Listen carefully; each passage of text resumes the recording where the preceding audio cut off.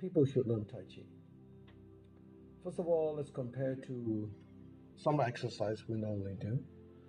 Some people said, I can just walk, I can just run, I can just swim, and I can just relax, or I can just do meditation. I mean, these are all great exercise, they're great relaxation. Now, Tai Chi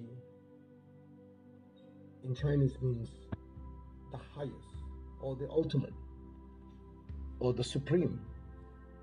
Tai Chi Chuan means supreme exercise, or supreme boxing, or supreme martial arts. But then Tai Chi move in a very slow and meditative methods. We don't just physically move. We move based on awareness of how we place our leg, how we place our foot, how we turn. So we use the mind to direct the movement. When you do that, something happens. What happens is that you actually focus on every foot that you place, every foot that you turn, and every alignment that needs to be aligned from the top to the bottom, from the left to the right, to the inner field into your outer field. So there's a lot of work involved here when you do Tai Chi.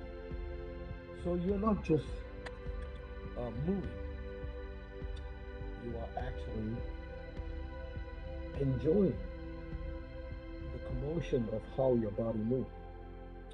So when that happens, your body creates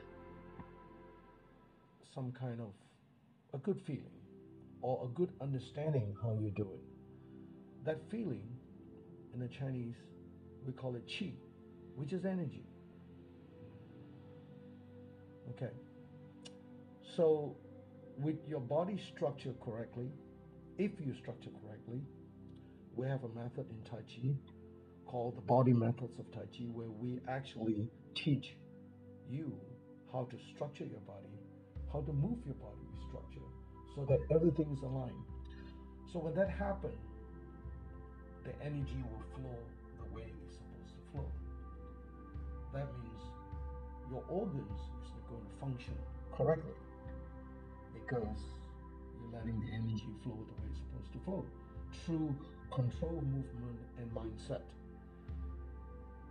Basically, you're doing some kind of meditation that is moving meditation as opposed to a standing or a sitting meditation or a laying down meditation. So you're doing a moving meditation. So work is involved in the body. And when you're doing work, you're creating energy. That energy is going to be good because, like I said, you're using your mind. So when that mind is involved, you're going to see things. Your body is going to be silenced. You're going to feel things. And that feeling is going to be good. And when that happens, especially when you do the Wu Hao Tai Chi, you're going to feel the energy on your palm. You're going to feel energetic. You're going to feel like you are vibrant. You are in control. You are in charge. You're going to feel all that. And because you're going to feel all that, therefore you're going to definitely going to have an optimum exercise that you're doing compared to other exercises. Because most exercise say let go of the mind, let go of everything, and just do the exercise. Tai Chi don't work that way. You need to love your body. You need to focus on your body. You need to maintain serenity in your body through your mind of understanding how the body moves. So you got to do all that. So when you do all that, you actually loving your body. And when you love your body, hey man, results comes. If you don't love your body, nothing comes. It's just like you need to love someone so somebody felt love. You know, we always love people, but we haven't learned how to love ourselves. In order to love ourselves, we need to focus on our body, how we move. When you give that love, the organ's gonna love you. If the organ's gonna love you, the organ's gonna function correctly.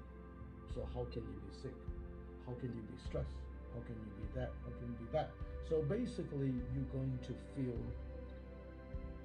serene inside. So as to say, very silent from the inside.